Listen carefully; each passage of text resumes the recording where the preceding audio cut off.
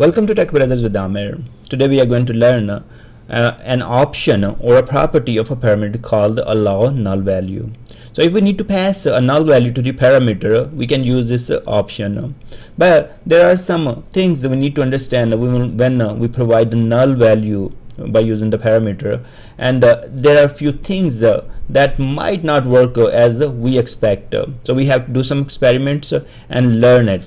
Let me show you a query that I'm going to use for this report. So this is the query we will be using for our main data set, and then we'll be having a region parameter. So if you notice here, we have one of the value called null. So once we set this parameter accept and null, it should return us one record at least. So that value is called George Cook. That's the name of the person. He sold one item in $200. Now let's take this query and go to the SSDT, SQL Server Data Tools. Create a shared data source if you are creating multiple reports pointing to the same database. So we are fine with that because we have a shared data source called sales, and it is pointing to the sales database on this server. Hit OK. Next, right click on the reports and add new item.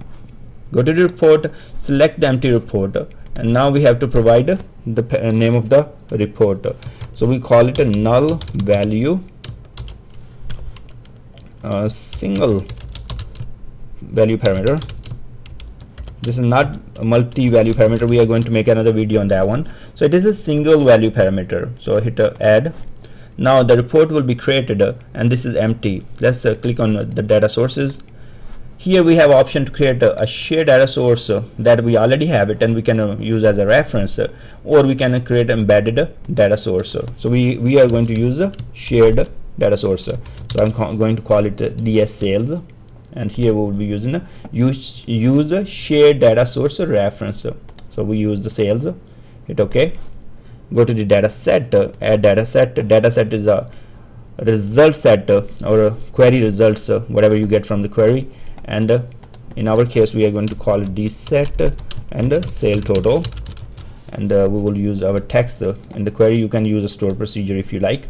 So here we are going to select all those columns from this table where we want to have a parameter where region, this column, is equal to some parameter. So I can call it a region name. So that's how we will be creating a parameter. We always say where and then provide the column name and equal to. For single value we will say equal to. If you are using multi-value you will be saying in. So then we have to provide the name of the parameter, and in our case we have a region name. So hit OK.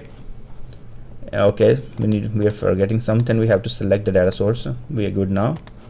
Right click here, insert, and create a table.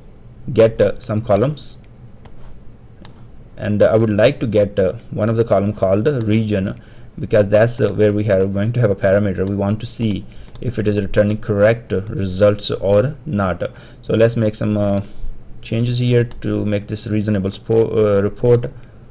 Let's take this one a little more. Click here, make it bold, and give some background color. Now our report is ready.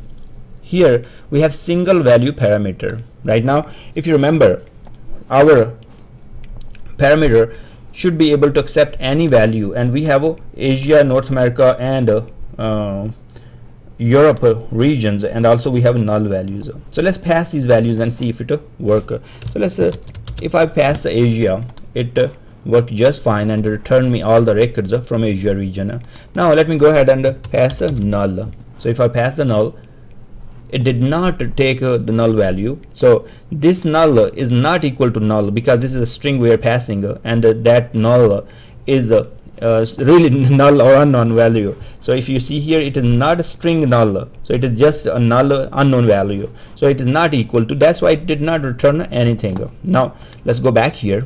We say, okay, let me go to the parameter properties, and here I say right click parameter properties, and now I'm saying okay, allow null value. So I'm telling you the parameter, okay, you are okay to accept the null value, fine, and then I'm gonna hit OK. Now if you preview the report, it is giving you this option here. So it is passing a null value, but still our report is not working. Why the report is not working? We are going to fix that right now. So if you provide this null, this is how it is going to work. So it is saying from this value where region is equal to null, and that's not correct. Okay, why? I'm going to show you. You guys will say, okay, region has the null value, why it's not equal to? So if this null, you are considering this null is equal to this null, null is equal to never equal to null. So these are unknown, both are unknown. You are not, they cannot be equal to null. So if I will say even null here, so let's say null is equal to null, let's see what happened now.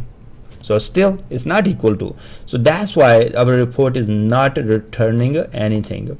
So we need to change our query a little bit. If we will be replacing this null value with some static value, maybe XYZ or something, or just blank, and then it should work just fine. So now let's go back here in the design, go to the query, and here we will say is null.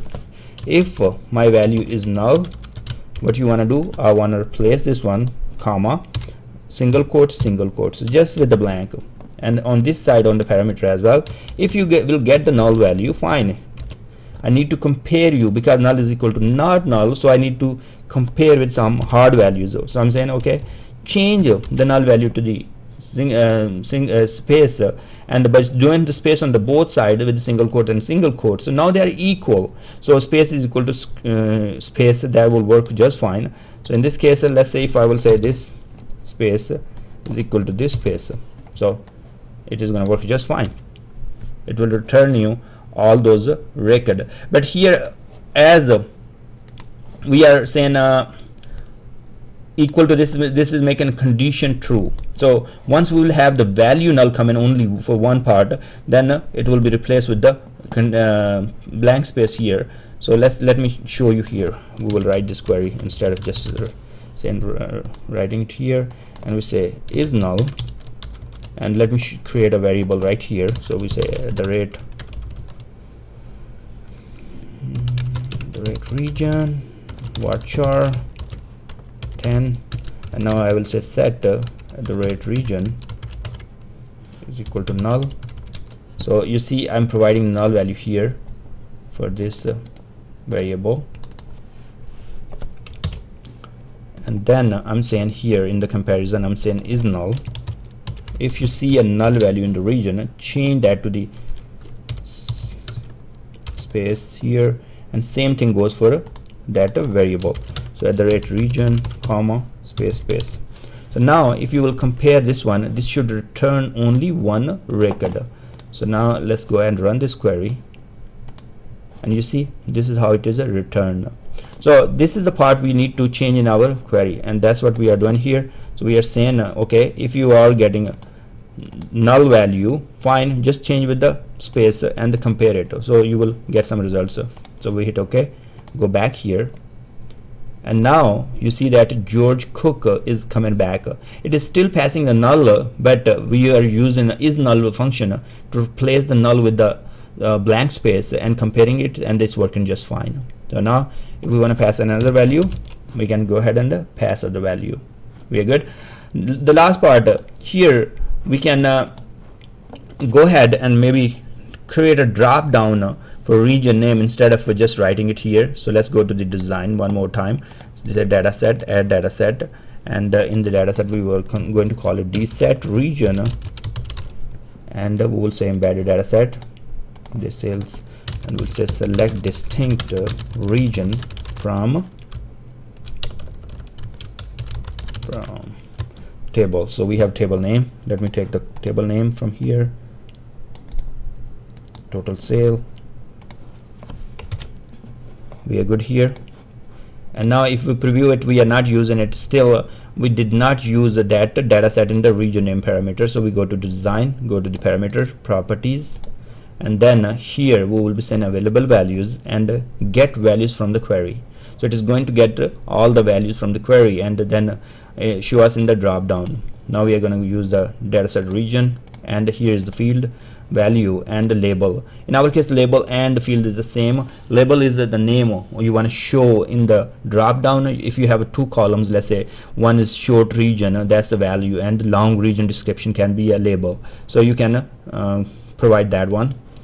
Now let's go to preview, and we see that that null part that was here, that is gone, and now it is shown as in the region. So we are getting four values. One is null, and then other are Asia, North American region, Europe, that's coming from the table. These all 4 values are coming from that query. We have a Dataset region, and as we have set the value to allow null values, it is shown as in the drop down. So now if we select null and preview the report, we are getting George Cook. If we select Asia, we are getting the Asian region. Let me go back, and if we go back here in the parameters and say allow null values, if we remove this part, what happened now?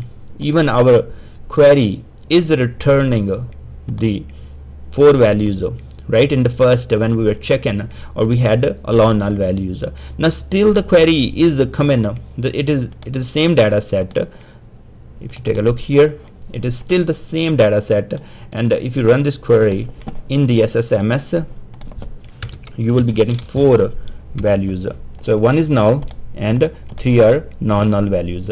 But just by removing that part, allow null value or not, this parameter, whatever the values, that will filter the null value or not. So in this case, remember, if we will want to go to parameter property and say allow null value, now from the dset region, it will return us 4 records. It still will keep returning us 4, but in the report it will not use that null. Once we say allow null value, it will start using that. So now go back here, preview it, and now the very first thing you can see is the null. So that's how it is working. So thanks very much for watching this video, and I hope this little trick will help you when you will create the reports. Those need to accept the null value from the parameter. Thanks, and I will see you in the next video.